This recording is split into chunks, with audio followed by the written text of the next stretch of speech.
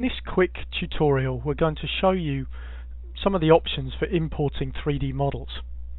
Throughout the main tutorials, we'll be bringing in clip art from the artwork that's supplied with the Aspire software.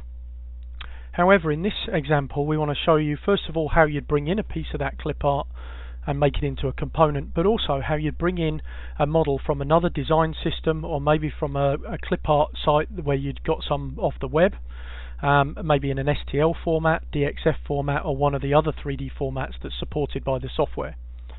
First, we're going to create a new file. I'm going to make it 12 by 6 by an inch thick and hit OK. And then we're going to come to the import component or 3D model. First one I'm going to import is just one of the standard CRV 3D files. This could be the clip art that comes with the software, or it could be a file that you created previously in Aspire. When we open one of these files, it's automatically going to be able to create that straight into being a component, which means I can manipulate it in the 2D. If we view that in the 3D view, we can see there's the 3D part of it, and as I change that in my 2D view, that's going to update in the 3D view as well, and I have all the options that have been covered in previous tutorials and are going to be covered many times over throughout the rest of the videos. Really, in this case, we're more concerned with bringing in a completely 3D object as an STL file format, which is essentially a meshed format. So I'm going to delete that component from our design. I'm going to come back to the import component or 3D model, and this time we're going to choose the file Porsche.stl. This is a file that was downloaded off the web. If we maximize the 3D view, we can see that not only does it have a top, but it has sides and a bottom as well. Unlike the files that we create in Aspire or the clip art that's provided with the software, this is not a relief-based model, it's a full 3D object. Other things that are fairly typical on STL or mesh style objects is the faceting you can see. Many of these models are really created for animation or for games, and so instead of being smooth surfaces, they tend to have these angular faces in them, and that's something that is going to be a problem when you bring it into the software, unless you don't mind that in the finished part, or unless you spend some time in the Sculpting Tools cleaning it up. So what we do in the Orientate 3D model menu is decide which direction we want this part to be oriented so that we can convert it into being essentially a relief style model or a component. In this case, because we have essentially a solid object, I need to choose the direction that we want the part to come in. In this case, I would like to create a component that has a side view. So if I choose to go from the front, that puts it in the right orientation with my plane. If you imagine this is the plane once you get inside of the software. Now, one thing I can see here that might be a problem is the aerial that we've got. Whenever we convert a model like this into being a component, it's automatically going to get rid of all the undercuts, and that means I'm going to end up with a steep vertical edge from that aerial. So in this case, it might be better for me to actually go from the other side. So if we choose back, then we can create a component from this side that doesn't have the aerial, and the aerial part of it will be got rid of. It doesn't matter that it's upside down because I can correct that when we get it into Aspire. The next thing for me to do is to set the size. As soon as we come into this mode where we're orienting this 3D object, I no longer have any reference to the original size other than to see the job dimensions down the bottom here. But this isn't going to respect it, it's just going to open it in the size of whatever the file was created in its original CAD system. So it may even be that this particular part could be the size of a real car. What we need to do is make sure we scale it down to be small enough to fit within our job area, or to make it the size that we want to use it. In this case, I'm going to set this to be 10 inches, and with the model size here I've got this option to lock the Xyz Ratio Set, and that means the Y and the Z are automatically going to update too. So this is the smaller version of the model.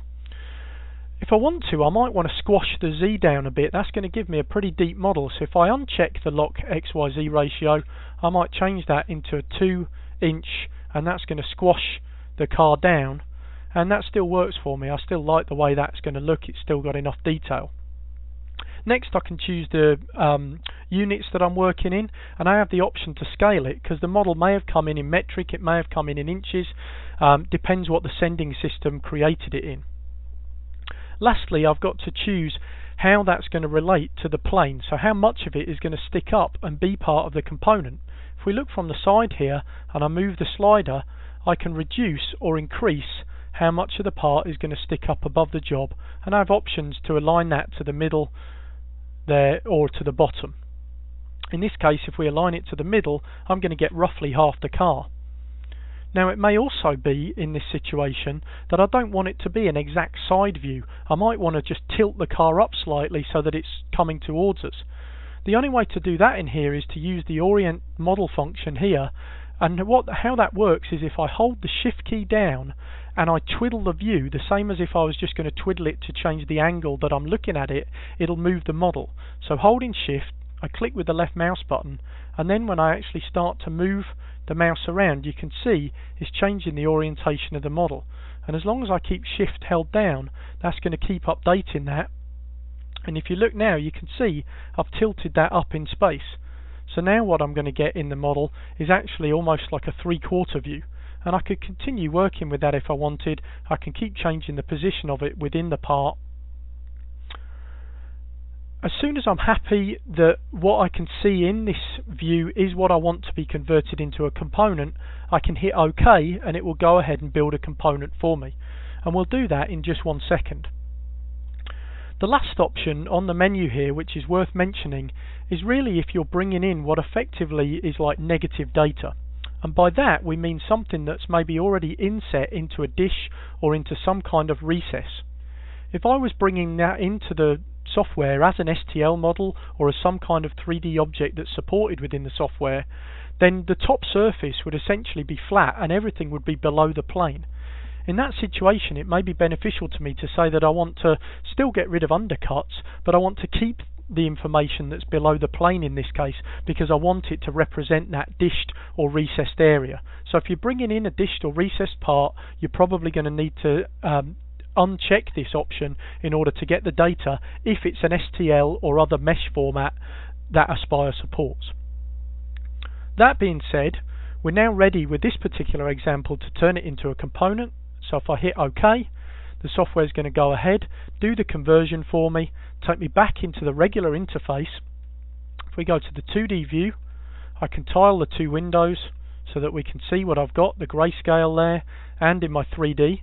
And if I want, I can pop up the component manager, and I've got all the same powers that I have on that if I've built it myself using the working model, or if it's an imported piece of clip art or something I've built before inside the software. We can take it, for instance, rotate it around, put it in the position we want it to be in, look down the Z-axis. If we want, we can zoom in and we can actually see some of the faceting I was talking about, some of the triangles that are actually in the mesh of the design. Just to show you quickly here to finish this off, we could go into the Sculpting Tools and smooth some of those out. In order to sculpt on this part, I need it to be part of the working model. I can't sculpt a component. So I'm going to pop up the component manager. With the component selected, I'm going to choose copy into model, and then we'll just undraw our component. There we can see the yellow tinged grayscale of the working model. If we want to maximize the 3D view, we can zoom in towards the back wheel arch where we can see some of these triangles. If I go into the Sculpting Tools now, I could go in there, make sure I don't have too big a diameter cursor, and I could actually just start to rub back and forward over those in order to smooth them. Now you can imagine this could be quite a time-consuming process, but it is a very powerful way to clean up these models or to touch them up. In a lot of cases they may not be quite as faceted as the example you have here. They may have been created with a much higher number of triangles in the mesh.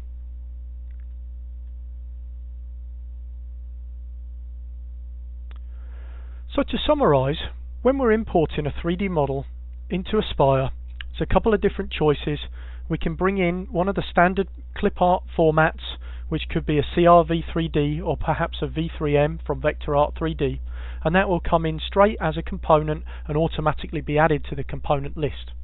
If I've got a full 3D object like an STL mesh, then I use the same icon to import it, but then it's going to take me into a separate change of interface so that I have the tools I need to orient that full 3D model to get the part that I want to be integrated back into the design as a component. That concludes the overview of importing 3D models and some of the options that are available for that.